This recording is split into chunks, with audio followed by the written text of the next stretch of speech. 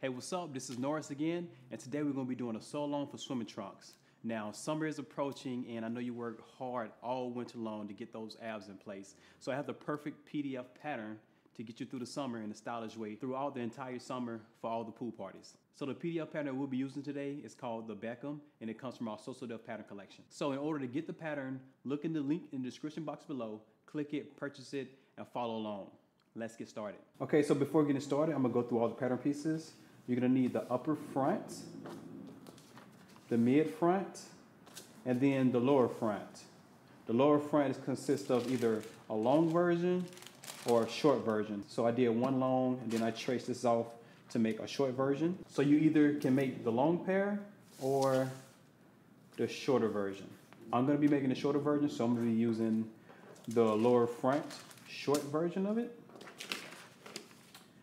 And then next, you're gonna need the back, upper back, mid back, and then like I said with the front, either the long or the short back. Just keep in mind, if you use the short version of the front lower piece, you wanna use the short version for the back. You don't wanna have one long for the front and then a short one for the back and vice versa. You want both of the length to be the same.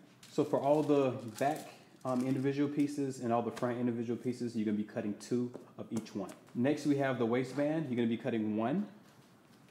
And then next you have the front lining piece, you wanna cut 1 on the fold. The fold is right here. And then for the back lining piece, you wanna cut 1 of these on the fold as well. Last but not least, we have the back pocket and the back pocket flap. You're gonna cut 1 of each of these and 1 of just the back flap and interfacing. You're also gonna need a 1-inch elastic for the waistband and a 1/4-inch elastic for the inner lining. Also drawstring for the waistband. And for me, I'm gonna be using 2 snaps for my back pocket flap, just so it can snap down into the pocket. You don't have to use snaps, you can use Velcro if you like to, but for me, I'm gonna be using snaps. Also, before getting started, you want to cut your front and back lining pieces out of nylon mesh. This nylon mesh stretches pretty good, it's breathable, and it dries very fast. Okay, so as far as fabrics, I'm gonna be using a quick dry polyester.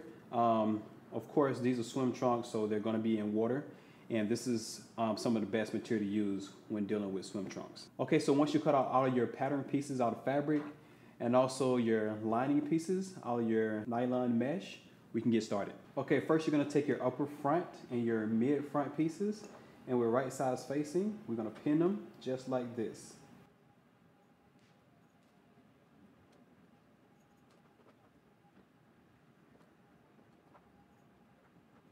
Okay, so once you have it pinned, we're going to stitch this across using 3/8 of an inch seam allowance. Okay, we're gonna back stitch at the beginning and end. And like I said before, we're gonna be using 3/8 of an inch seam allowance.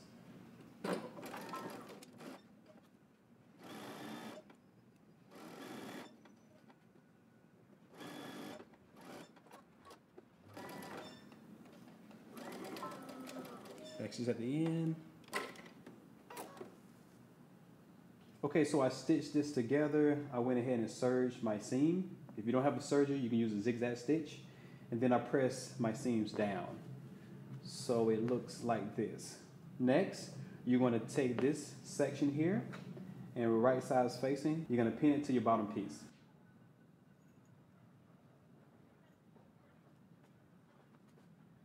Okay, once you have it pinned, just like we did the first 2 pieces, we're gonna stitch this across using 3/8 of an inch seam allowance. Once you do that, we're gonna come back and continue. Okay, I went ahead and did my last seam, and I also serged it. And once again, if you don't have a serger, you can use a zigzag stitch to finish. And it looks just like this. So once you have 1 panel of your front completed, you wanna take your other 3 pieces and sew them up the same exact way. Once you do that, we're gonna start on our back. Okay, so before moving on to the back pieces, when you have your front 2 panels done, you want to take them in right sides facing, lay them over each other like this, and we're going to pin the inside. You want to be sure to pin at each seam first, especially if you're using contrasting fabrics. You want to make sure your upper, middle, and also lower panels are lined up. all the way across. Okay, so once you have it pinned with 3/8 of an inch seam allowance, we're going to stitch all the way down. Okay, now that we have our entire front piece together, all of our seams are serged nicely and we have everything pressed. You're going to sew your back pieces the same exact way. So you're going to take your upper, connect it to your mid, and then you want to take your mid and your lower, right side facing, attach it to your lower. And then once you do that, you want to do the other side the same exact way. And then we're going to come back and continue. Okay, now that we have our back piece all pieced together, we're going to work on our back pocket. So grab your back flap and your back pocket. And for the flap, we're going to turn the fabric right sides facing just like this. And we're going to stitch down both sides using 3/8 of an inch seam allowance. Once you do that, come back and we'll continue. Okay, now that we stitched both sides, you're going to trim this down to about a 1/4 inch. And we're going to turn the right side out. So grab your point turner or something sharp and point out your corners.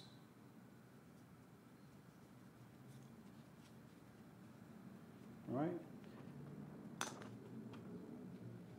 So we're going to give this a good press and then top stitch. Okay, using 3/8 of an inch seam allowance, we're going to top stitch and back stitch at the beginning and end.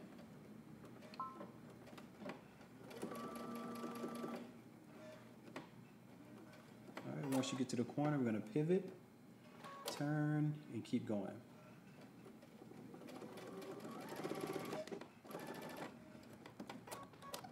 All right, pivot one more time and continue.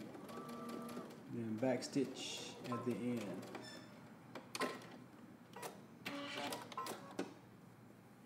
Okay, now that we have our pocket flap done, we're going to pull it to the side just a minute and we're going to work on our pocket that goes to the back. So first, we're going to turn over a 1/4 inch, wrong sides touching, and we're going to give it a good press. Once you press it, come back and we'll continue. Okay, now that we have it pressed, wrong sides touching at a 1/4 inch at the top, we're going to turn it right sides facing at 3/4 of an inch, and we're going to pin this down. Okay, now we're going to head over to the sewing machine and we're going to stitch using 3/8 of an inch seam allowance all the way down, across the bottom, and then up the other side. Once you do that, come back. Okay, remember we're doing 3/8 of an inch seam allowance, back stitch at the beginning and end.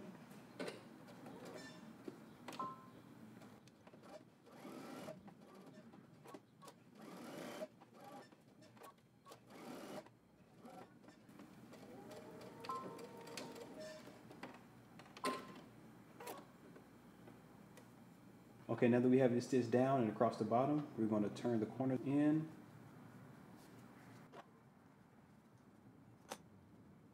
So now we're going to give this a press across the top, and then around the sides that we stitched, we're going to turn over just where their stitching is.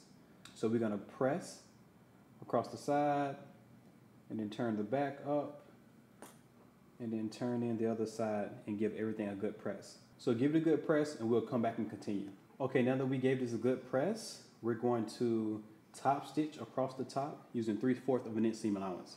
Do that and come back and we'll continue. Okay, now that I've top stitched across the top, we're going to place it onto the back piece and we're going to pin. Make sure you place it where your markings are, so be sure to transfer all your markings.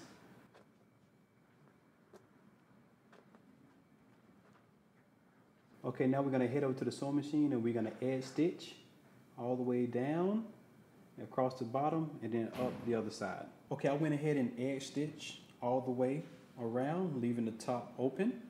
And now I'm going to do some secure stitching on the corners. So starting on one end, we're going to sew in about a 1/2 inch, back stitch at the beginning.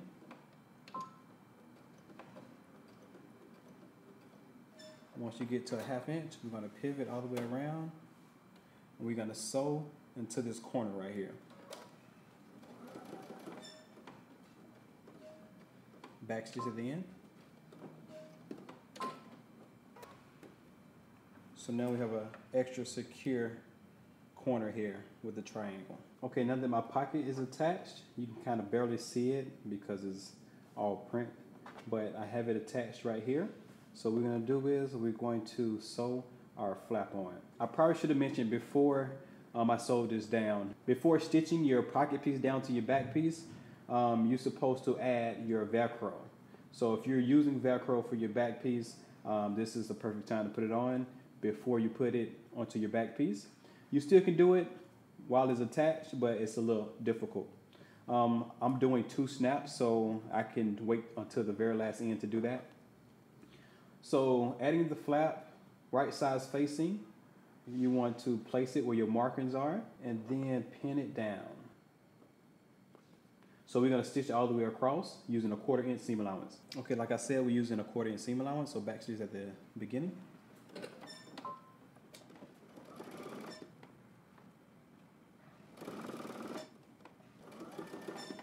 Back stitch at the end.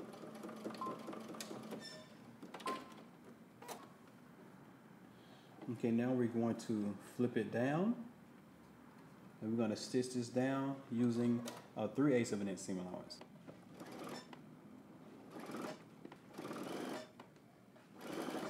Back stitch at the end. Okay, now that our pocket and pocket flap is attached, we're going to attach our front and back pieces together. So right size facing, we're going to attach the inseam first. So pin.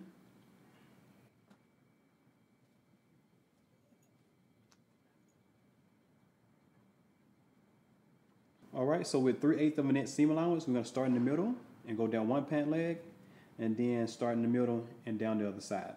Okay, so before sewing this down, I just want to mention, if your fabric is a little bit longer on one side, only thing you have to do is make some small clips, and it allows your fabric to stretch across the entire way. Once you do that, you'll be good to go to stitch down. So I'm gonna do the other side because I got a little bit of gap right here too. So I'm gonna make a few snips on this side as well. I'm making about 1/4 inch snips, so you don't want it too deep. And once you do that, it'll spread out. So starting in the middle, 3/8 of an inch seam allowance, I'm gonna back stitch at the beginning and end.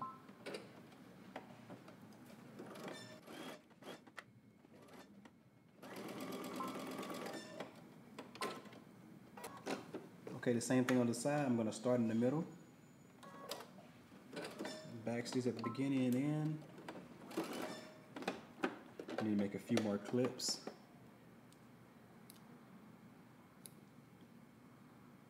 The more clips you make, the more your fabric will spread. So don't do too many, it'll be too long. So you have to do just the right amount.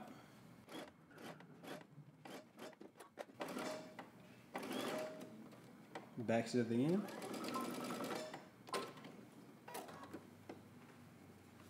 Okay, now that we've stitched across the bottom and serged our seams or zigzag, whichever one you're doing, we're going to close out our sides. So we're right sides facing, we're going to pin.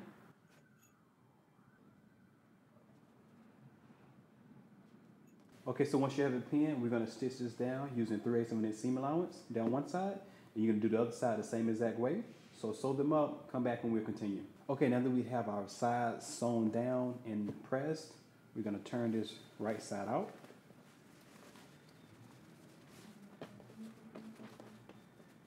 And for now, we're going to put it to the side for just a minute, and we're going to work on our waistband. So in the center of my waistband, I made a little snip to indicate the side where my buttonholes go, or either your eyelets, whichever one you prefer doing. And I put 2 in the part that's going to be going on the inside of the band. So for the front, where the buttonholes or either the eyelets are going to be going, this is the time now you insert your eyelets or make your buttonholes. Once you do that, come back and we'll continue. Okay, now that I got my buttonholes, and like I said, if you don't want to do buttonholes, you can do eyelets. So it doesn't matter if you have buttonholes or eyelets, we're gonna continue. So with the right sides facing, we're gonna take the ends, and we're gonna put the ends together and pin. And with 3/8 of an inch seam allowance, we're gonna stitch across and we're gonna come back and continue. Okay, now that we attached our waistband, I opened up the seam and I pressed it. And then now we're going to take it and fold it in half all the way around and give it a good press. Okay, now that I pressed my waistband in half all the way around, we're going to put it to the side for just a moment. And now we're gonna work on our lining pieces. So with the lining pieces, the front and back are almost the same. So I'm just gonna say the right side's facing, although you probably can't tell. We're going to pin it at the sides and also at the bottom.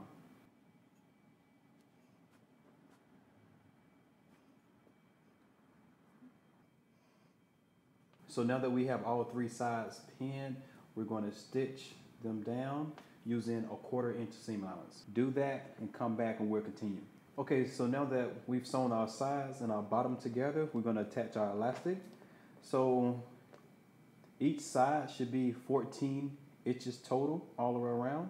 So cut out 2 14-inch elastic and we're going to attach it to both leg openings. Okay, so what we're going to do is place our elastic right on the edge. And using a zigzag stitch, we're going to zigzag it on. And remember, we're going to pull and stitch.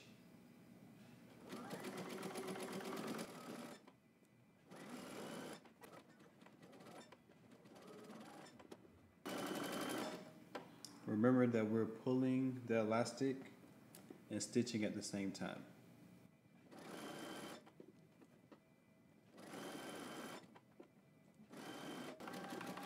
Back to the end. Okay, once we stitch it down to the edge, we're going to take the elastic and turn it in 2 times to hide the rough edge, and we're going to stitch this down again. So like I said, we're going to roll and then roll again. And we're going to turn in as we sew. Back to the beginning and end.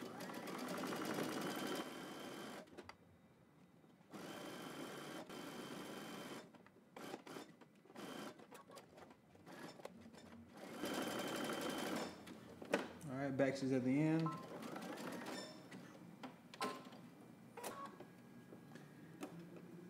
And this is how it will look when you're done. Of course, you should be using the same color thread. I'm using the dark color thread so you can see it better. So once you get done one leg, you want to do the other one the same exact way. Okay, now that we've attached our elastic onto our legs, we're going to stick our lining inside and we're going to pin. So pin the side seams together.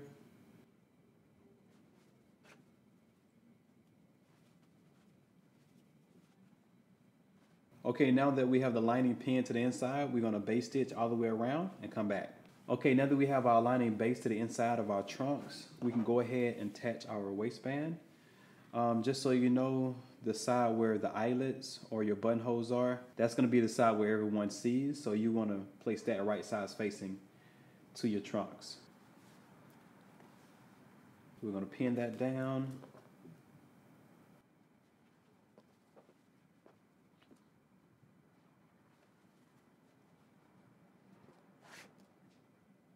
Okay, now that we have pinned our waistband onto our trunks all the way around, we're going to stitch and leave a 2-inch opening towards the back so we can insert our elastic. All right, we're going to stitch this down using 3/8 of an inch seam allowance. So back stitch at the beginning and end. And we're also starting in the center back.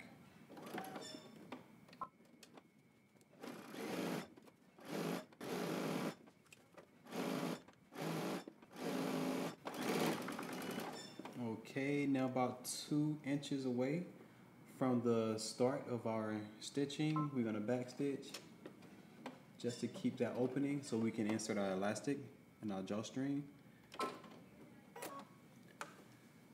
So just take your elastic and measure it around your waist. You don't want it too loose and you don't want it too tight. Just put it to a position where it's comfortable and then cut. So take a safety pin and pin it on the end of your elastic. And with that opening that we left in the back, we're going to take it and shift it all the way around to the other side.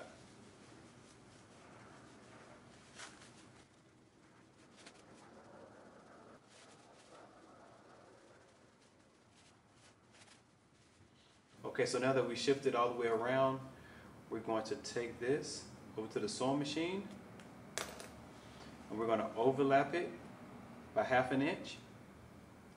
We're going to do the zigzag back and forth to secure it. Okay, like I said, we're going to take it and overlap it by 1/2 inch just like this. And then we're just going to use a zigzag stitch to secure it.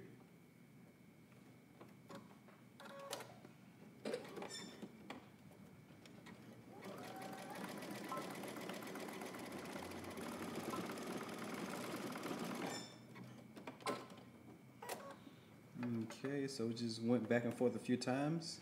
Okay, now that our elastic is done, we're going to insert our drawstring. So pin it to the safety pin like we did. Okay, so once you have it pinned, we're going to shift through the back, making sure it's on the outside and not on the inside of the elastic.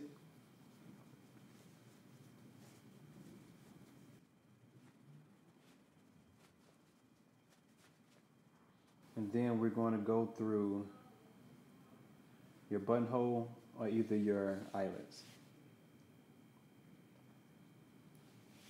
And then we're going to do the same thing with the other end. So take it, pin it, and shift it on the outside until you get to your buttonhole or either your eyelets. Okay, now that we inserted our drawstring successfully, we're going to close out that 2-inch opening we had for the back. All right, I went ahead and closed that 2-inch opening we left at the back, and then I serged the insides. And the last thing to do is to do your 1-inch hem on the pant legs, and you're all done. Okay, we're all done. I hope you enjoyed this pattern. Thanks for watching. Remember to like, comment, and subscribe. And also tag me on Instagram every time you make something from here at Norris Danta Forward. All right, see you next week.